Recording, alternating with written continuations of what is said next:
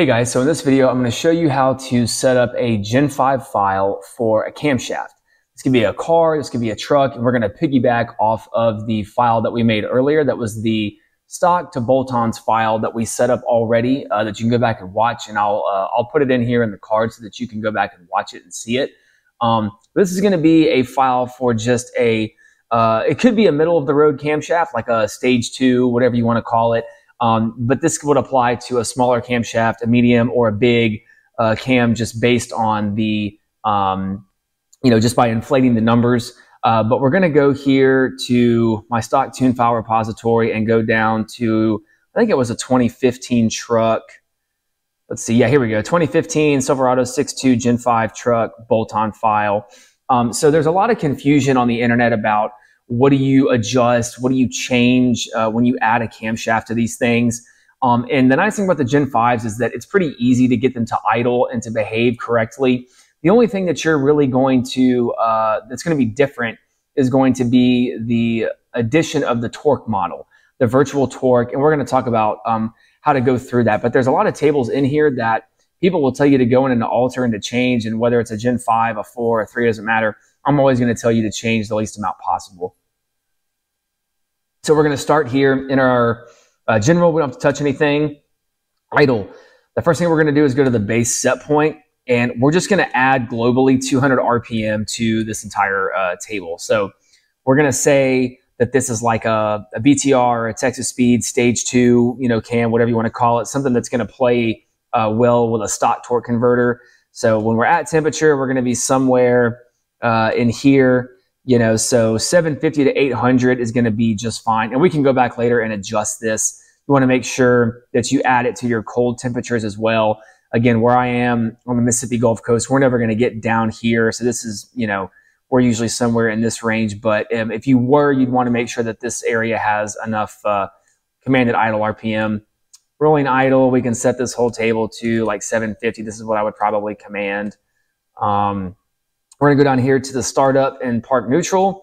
And I'm just going to add, again, 200 to the entire table. There again, these numbers might be kind of inflated for your taste, but there again, we're never going to get there, so I'm not too worried about it. Here's our at temperature regions. So, and again, we can go back and dial this in later, but for right now, we're just trying to get this thing up and running and idling. It's a brand new motor, we're assuming. We're going to copy and paste this to the in gear table as well. We're assuming this is maybe a new build, and so we just want to make sure this thing starts up and runs and idles, and this will actually do more than that. It'll get you up and running pretty good. The first stop in the on this trip, adaptive idle, speed control. A lot of folks say to go in here and adjust this stuff. A lot of the, especially for more of a choppy cam sound, I'll tell you, with the Truck Norris and the Chopacabra cams and all that stuff that play well with the stock torque converters, you don't need to do anything with these. Just leave them alone. You don't have to touch them. It's pretty simple. Under the idle torque section, this is one where some will say to come in here and add that same 200 RPM to this desired RPM axes. You'll see people change, stuff in here. Don't do it. I've done plenty of these Gen 5s. You don't need to alter any of that stuff. Same thing with external load. People will tell you to go in here and to right click to your column axes and to edit the row axes rather, and edit these, add however much, you added to your idle set point base. You don't need to do that. Leave this alone. You don't need to touch it. It's going to be just fine. Even in a big cam with a big converter, or a power adder combination, which we'll talk about later, you don't have to touch that stuff. Okay. Airflow. We've already put this thing in math only mode, but you are going to want to come to the base airflow table, which is basically like your base running airflow. If you're adept in the Gen 3 or Gen 4, somewhere down here, this is not going to be quite enough. So we're going to go ahead and just add in like 5 grams a second to this entire table just to get us up and running. Cranking VE, again, a lot of folks will tell you can come in here and you can chop 15% out of it. That's fine. It's up to you. A lot of folks will modify this split CLO. I've never have found a reason to. So done plenty of these trucks and cars, and I've never had to do it.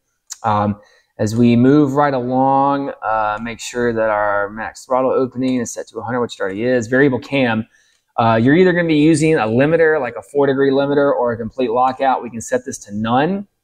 And then we can also go into our cam desired angle and just set these to 0.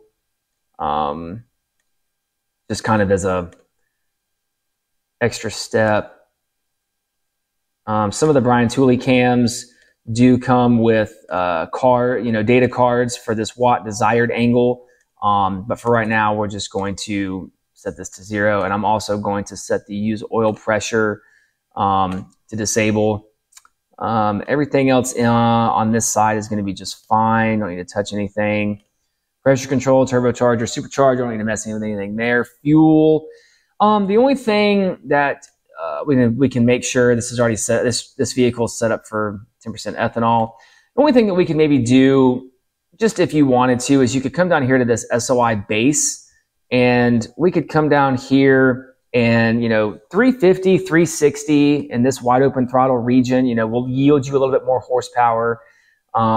So we can go to like the 5200, copy that, paste that down here, and then we will fill that in. And then you can come back to this area maybe in the 0.96 gram cylinder air mass and 5200. You could come down here and you can add, say, 5%, and then you could blend some of this up. Realistically, you could get away with not doing this right now. There's no reason to think the fuel system's going to be, running out of itself. But that's something you could do, you could not do. I would do it, and you could get into the 350s and 360s. Yeah, oxygen sensors, long-term fuel trims have already been disabled. Don't need to touch anything in open loop. Power enrichment's already taken care of. Temperature control, we'll assume we've got cats. If you don't, you can set it to disable. Everything over here, you could bump your rev limiter up, say to 6,300. Just set this whole deal to 6,300. That's fine. Resume, we could set to 6,250. Everything else is going to be okay. Excel threshold is already taken care of. Fuel saving, DOD is obviously disabled. Flex fuel, it looks like it's got a virtual sensor. You also want to make sure in Spark that we come over here to the variable cam control and we zero this table out so that everything's coming from our high octane table. And honestly, this is going to work just fine for right now. Obviously, somewhere over in here, we're going to end up putting some more timing in this. You could bump this up by maybe 2 degrees if you wanted to for now. I would recommend getting your fueling lined out first. We can kind of blend this in like so. 17 degrees is probably going to be okay. So if you're anything below that, it's probably on the little low side, but better safe than sorry. Come over here to the low octane and we'll just paste that, and we'll yank 8 degrees out of it. That's going to be okay. So now everything else is already set up. We're going to come back to this minimum spark table. The next thing we're going to do is we're going to talk about this virtual torque model. So you're probably going to have to use the beta version of HP Tuners of the editor. When you come up here to edit to virtual torque, this is where you're going to be looking as this air mass or the E85 air mass if you're using ethanol. But essentially, this is the torque model at different spark degree points as to what the predicted engine torque is. Okay, so we're now making less engine torque because of the camshaft down low, and you'll see this in your scanner, and you'll have negative spark. You'll not spark retard. Not knock retard, but you'll see under Spark Advance, it'll be in the negative numbers. And you don't want to do that. You want to get it closer to 0, okay? A factory truck or car is going to be operating in the 0 range, give or take a degree or 2. And so, what you would want to do is make sure your link selections is checked so they're all selected together. And you would come in this is RPM up here, okay? And this is cylinder air mass, okay? But the decimals just moved. you know. So what you would do is come over here and we would do something like this, and you would chop 25% out of it. Or you could remove in foot-pounds, you could remove 25. This is going to be a fine-tuning method, and this is going to be the correct method. A little bit easier method from the get-go is under this torque model general section, this air mass A. This is going to be that same table that we were just in, and what we're focused on is this zero intake cam angle. You could do it to all of these, but just for right now, we're just going to start right here. And what I would do is come in here and do a 0.75 multiply, and you'll notice what it chopped out of it. I'll do it again. Okay. And this would be a really good starting point before you even fire the vehicle up, just to go with this from right here. And if you really had negative spark, you could go, you know, as it's idling, as it's warmed up, you could go in here again and chop even more out of it. But what you would probably want to do from that point is you would go back into and you'll see here that it's changed. And what you would do from here is you would go in, and you notice that it removed it out of the entire area, you know. So what you would probably do from there is you would go in and you might subtract -25 and hit plus. It's not going to let me change it because I'm not using the beta version. I might even interpolate this, which again, it's not going to let me do because it's the beta version. The other time where this is going to be important, you only need to really change these virtual torque tables at idle, and then up top where the vehicle is making substantially more power. You know, so you would have to come in here, you know, say if you're in the 20-degree range at 5,200, and you would have to add 50 or 60 foot-pounds, you know, this, that, and the other to make sure that your torque model is in line. That way your automatic transmission is going to shift well. So that's what I would do there. So once you get that, the loss section, we don't even touch that.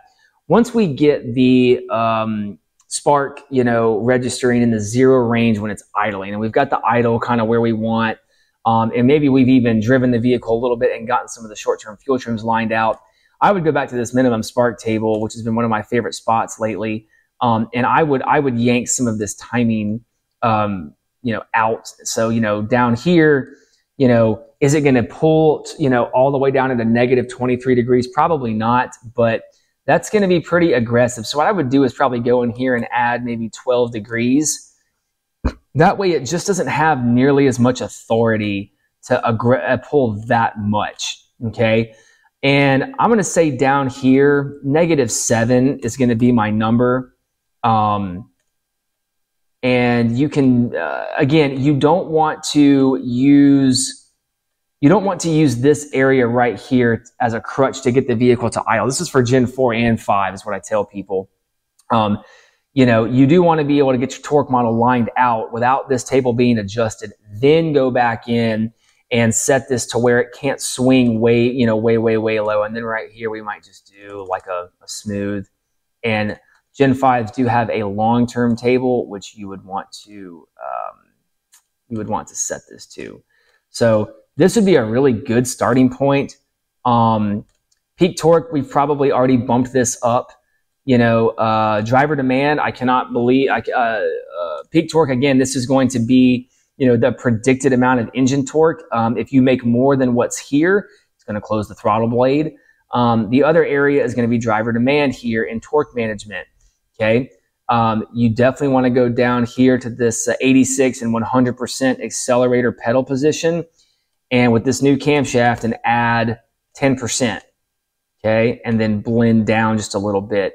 In these driver demand tables, you only need to worry about these bottom few rows. You do not need to change any of these negative numbers. Leave all of this like it is, okay? And then do that to all 3 of these. So we're going to go in and add 10%. And again, if you are adding a camshaft, if you're adding forced induction, you're going to be coming in here and increasing these numbers another 10% or another 15%. So this is going to be pretty much where I get started on a cammed Gen 5 car or truck file. I've had good luck doing it this way, and now the vehicle is ready to go out and fire it up and warm it up and break it in and start looking at our short-term fuel trims and driving it and getting a wideband sensor in it, making sure our throttle blade's not closing. If it is, we may be going in here and we may need another 5%, 7%, so on and so forth. So hope you guys have found this video informative and helpful.